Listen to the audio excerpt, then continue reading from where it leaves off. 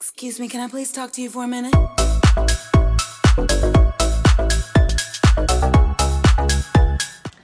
Good afternoon, guys. I thought I would fill you in on what's been happening. I never did a Mother's Day video on Sunday because when I woke up on Sunday morning, I had wedding drama I had to deal with. Basically, I don't know if I'd spoken to you about it, but I've been asked to be maid of honour, and the day before Mother's Day, the bride asked everyone to go to her house while all the boys were on their stag do, including my husband, and discuss all the plans for the hen party. And with me being the maid of honour, I was kind of in charge of filling everybody in on what the vibe was going to be, which I had already went over with the bride, and her words were, "I love it."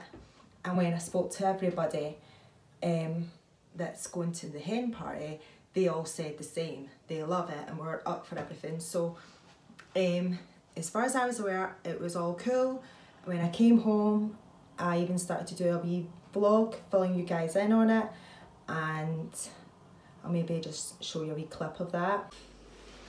Guys, sorry about the shaky camera and the background noise. That's my kids watching My Little Pony or something. Anyway, my husband's away on a stag do, and I'm the maid of honour, so I was round seeing the bride and all the guests that are going away on the hen do, and kind of going through the itinerary for our hen party. And then I started getting into, like, on the day of the wedding, the running order, because I'm also doing the makeup, obviously. And then Sunday morning, drama for like absolutely no reason. So I had to get that sorted, and I was in no mood for doing Mother's Day videos, so that never happened. I'm not going to come on here and bash the bride. I'm just drawing a line under it. I'm no longer a part of the wedding, and I'm pretty glad, because in my opinion it was getting very cringy, and yeah, I'm moving on with my life like it's golden. Yes. And don't worry, this is not like I fell out with my best friend. I know she asked me to be maid of honour, but the situation was not that. The situation is, her man and my man are very good friends. They are tight, but we only hang out through our other halves hanging out. We do not kiki it with the girls. My friends have all pretty much had issues with this girl, so, like, truth be told, they don't like her, and I don't hang out with her circle of friends. So apart from, like, when our other halves are hanging out, we don't see each other. So I was taken aback, I was flabbergasted when she asked me to be a bridesmaid, and then I got asked to be a maid of honour because pretty much everyone in the wedding party said no to her. I mean, I'm talking about people who are real tight with her, sister tight, said no to her. So it ended up like I was the only man for the job, and as it turns out, my efforts are not good enough. So do you know what, it's fine. Best of luck with the wedding, but I won't be at it. It is such a miserable, cold, wet day outside. I've got loads to do. I've got my dance time t-shirt on because I'm teaching tonight, and I've also got the last appointment in Sarah's salon for her to get her hair done and John's hair done. When you see John's hair, John hates getting his hair done. We're talking, like, see those kids that you see in the supermarket kicking and screaming, lying on the floor, their parents can't move them because they want a chocolate bar. That's what he acts like when we go to the salon. The last one, he was screaming as if people were murdering him, and he was kicking his legs, like he almost kicked the mirror off the wall. It is unbelievable. And when I left, honestly, you wouldn't have even thought that he had his hair cut. You basically get what you're given, because he just doesn't like it. He had a total temper tantrum the day. I've explained to him we're going to the salon, is he going to behave? So hopefully he got his whole, you know, bad, I don't know, mood that he was in out his system, and he'll be good when he sits in the chair and gets his hair cut. Please. Hopefully, because it's embarrassing. If he does it again, that's the last time I'm taking him. I'll just cut a fringe and let him have long locks. Honestly, I mean, it's 2018. Who cares if boys look like girls and girls look like boys? So Sarah is getting her hair done because of the whole snowstorm. Sarah and John's appointments were cancelled, and so was her dentist appointment. I don't let Sarah go and get her hair done unless she's off school going to the dentist or something. She's got an exam, so I can't let her skip school to go and get her hair done. It's too important a year for her. But yeah, she's going for a change. She's going purple. She's been red for like ever. And yeah, they've got to try and lift this red out, and we've got the last appointment of the day, so I don't know if they'll have time to put the purple in. We know our hair's going to be ginger, not blonde when they try and lift it, but hopefully it'll be light enough for the purple to take. This is the dye we're using. I don't know if you can see that. It's called CF Colour Flash. I just went in to Sally's and got this Ultra Indigo vibrant semi-permanent gel hair colour, and like when you put purple in your hair, it'll wash out after like 3 washes.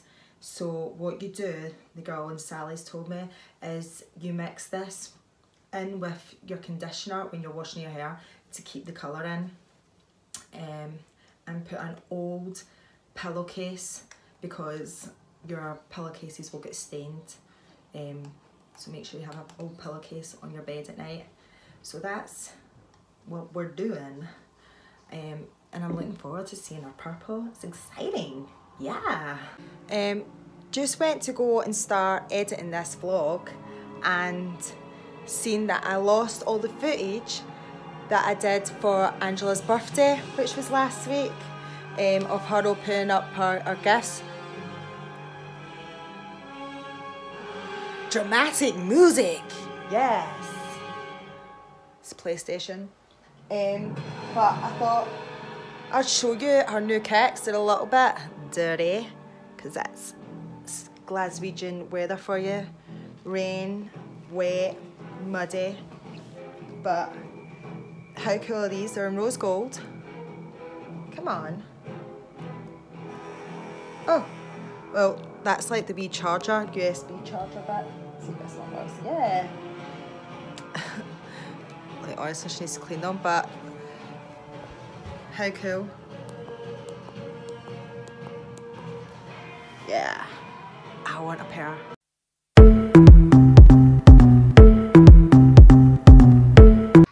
So as I thought, we didn't have time to finish Sarah's colour in the salon, so it's bright. They've lifted most of the red out. It's kind of almost pinky tone.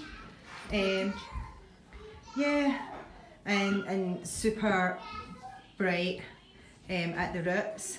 So I'm going to finish the purple in the house, and it should look cool. It should look like different tones of purple. Be like super vibrant here, a little bit deeper and darker through the middle, and then because she has some old blonde in her hair, come back through lighter again at the ends. So yeah, I'm going to have my dinner first. I'm just in from dancing, and then we'll get on with it. Yeah. I was out of that place so quickly, love and this it was girl. really weird because we always say Her this name now. It is sounds really cheesy, but I really do believe that your life is mapped out for you. That's how you say her second name. But she's amazing. She's very successful and fabulous and normal at the same time. Just pause. So I'm going to watch that while I'm applying the colour into this hair. Look at John's hairdo. John, tell everybody how much of a good boy you were. Is that because you got a Kinder Egg? Is it? Kinder Egg. Is that why you were good in the hairdressers? Is Kinder Eggs the magic secret to you sitting nice in the hairdressers? Yeah? Turn around, show everybody your hair. Ooh, you're so handsome. Can I get a kiss? No, John. Love you. Say bye.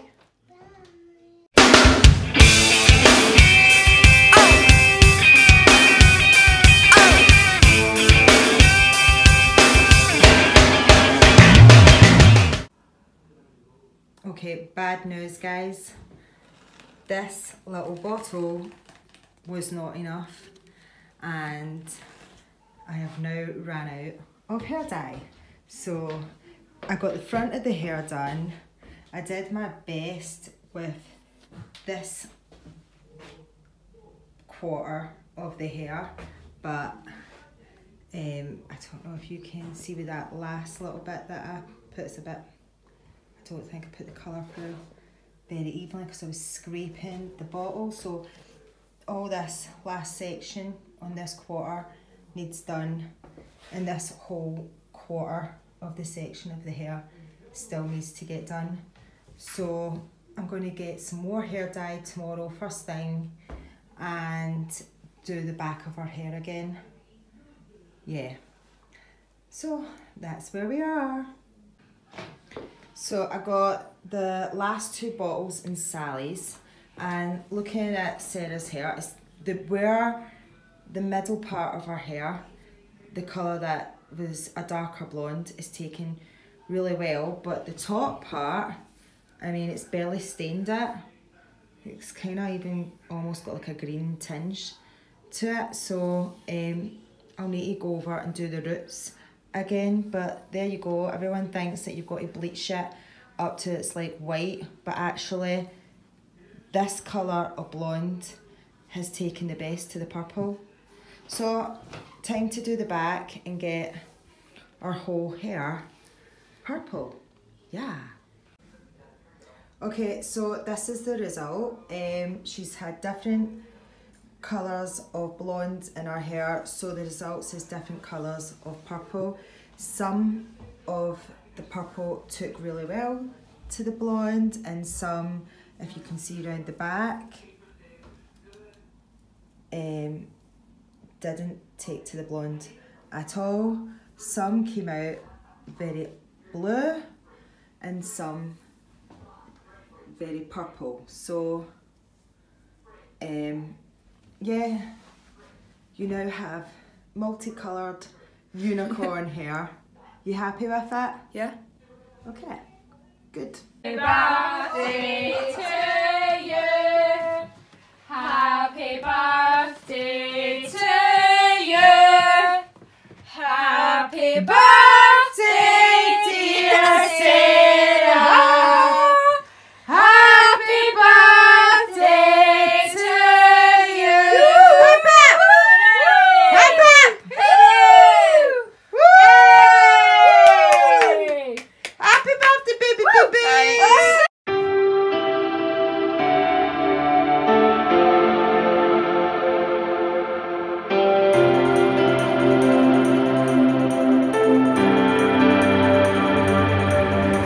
Standing here in the music.